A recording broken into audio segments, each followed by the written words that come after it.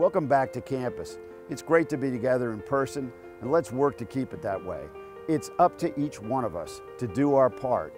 I know that we're all sick of wearing masks and hearing about COVID, but we must stand together as a community so we don't get overwhelmed with cases this spring.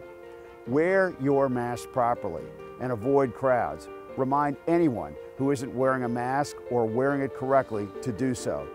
Despite all the frustrations that we may be feeling, let's keep in mind that Dickinson is a special place with special people. We are moving forward in the right direction, and there are better days ahead.